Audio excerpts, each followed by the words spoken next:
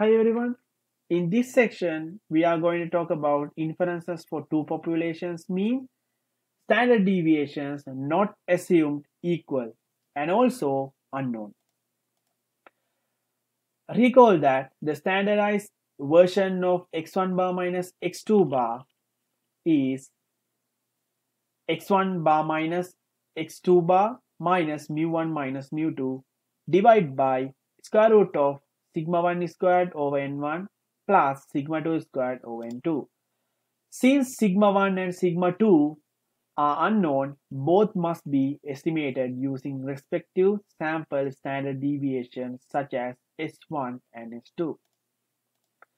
Then we can replace those sigma 1 and sigma 2 using S1 and S2. T equal x1 bar minus x2 bar minus mu1 minus mu2 over square root of s1 squared over n1 plus s2 squared over n2, which has a t distribution with degree of freedom is this.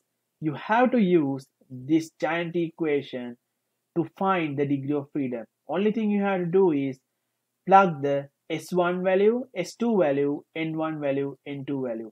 Here s1 is the standard deviation of sample 1, n1 is the sample 1 size, s2 is the standard deviation of sample 2, and n2 is the sample 2 size. Then the value, sometimes that value can be integer or not.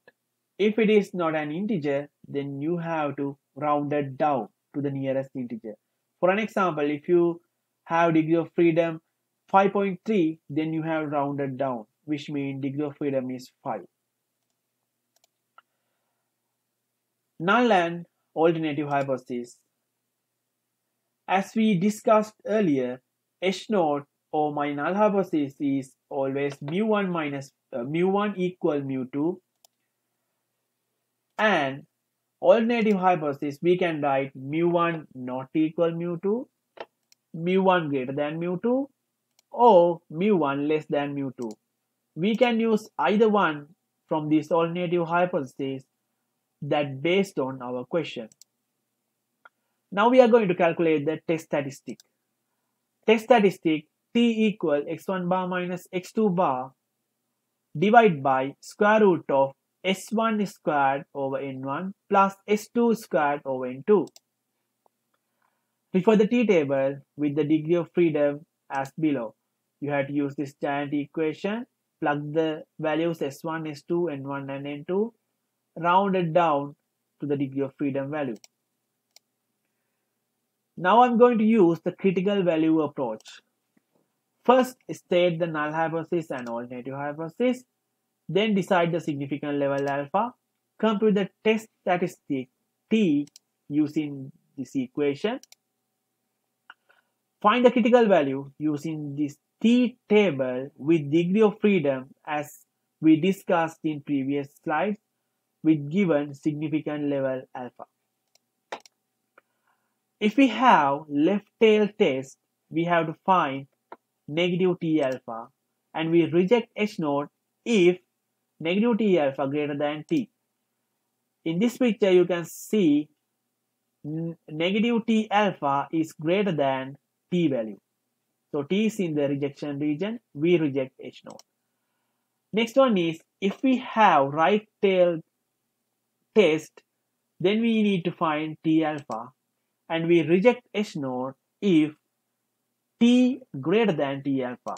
As you can see in this picture, t value is greater than t alpha value.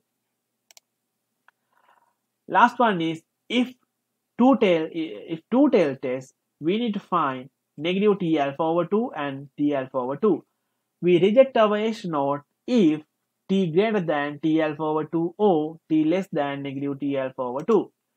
As you can see in this picture, if my t is less than negative t alpha over 2 and greater than t alpha over 2, we have to reject.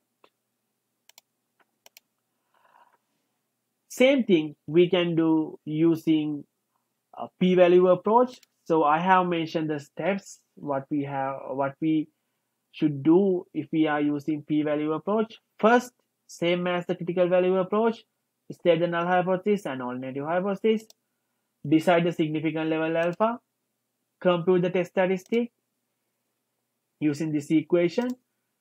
Next, find the p-value using t-table with calculated test statistic. So, same three cases we have in this p-value approach. If we have left tail test, then we need to find the p-value. If we have right tail test, we need to find the p-value. It's right hand side. If we have two tail test, we have to find the p-value.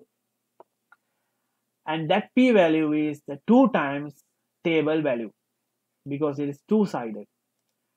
So altogether, we reject null hypothesis if my p-value is less than alpha.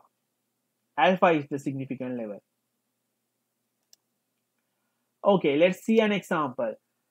Several neurosurgeons wanted to determine whether a dynamic system reduced the operative time to a static system.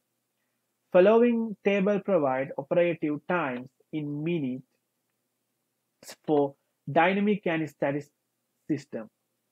At 5% significance level, do the data provide sufficient evidence to conclude that the mean operative time is less with the dynamic system than with the static system? Assume both populations are normal distributed. So you can assume that both populations are normal distributed. So x1 is my dynamic groups, x2 is static group. Okay. Note that n1 equal to 14, x1 bar equal to 394.6, s1 equal to 84.7, x2 bar equal to 468.3, s2 equal 38.2, and n2 equal 6. So they have given all necessary information. Now let's try to solve this using critical value approach. Step 1. We need to define what is my mu1 and mu2. Mu1 is the population mean operative time of dynamic group. Mu2 is population mean operative time of static group. Null hypothesis, mu1 equal mu2. Alternative hypothesis, mu1 less than mu2. So now I'm going to define my significant level, which is alpha equal to 0.05. Step 3 is calculate our test statistic using this equation. We know what is x1 bar, x2 bar, s1, n1, s2, and n2. So plug those values and simplify. At the end, we have t equal negative 2.86. Use this giant equation to find the degree of freedom.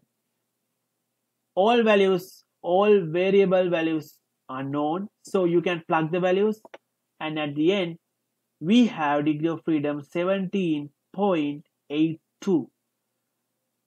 As I mentioned before, we have to round it down, so we can pick degree of freedom is 17. Step 4. Find the critical value. Alpha is 0.05, degree of freedom is 17. So t 0.05 and 17, we can find the t-table value. It is negative 1.74. Take the negative value of the table value since the problem is left tail. Step 5. So this is my critical value, negative 1.74. And this is the calculated value. So you can see negative 2.86 is less than this critical value, negative 1.74. So we have to reject H0. At 5% significant level, we have enough evidence to say that on average operative time for dynamic group is less than the static group. Lastly, we need to discuss about confidence interval for population difference. 100%, 101 minus alpha percent confidence interval.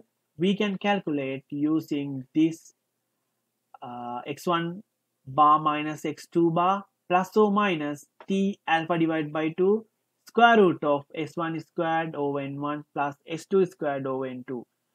Plug the values into this and we can find the confidence interval. Find 90% confidence interval for mean time difference for dynamic and static group for above example. So according to the above example is alpha is 0.1. So alpha divided by 2 it is 0.05. We can find the t value is 1.74. Plug the values into this and we can find the lower bound and upper bound, which means confidence interval. Lower bound is negative 121.5 and upper bound is negative 25.9.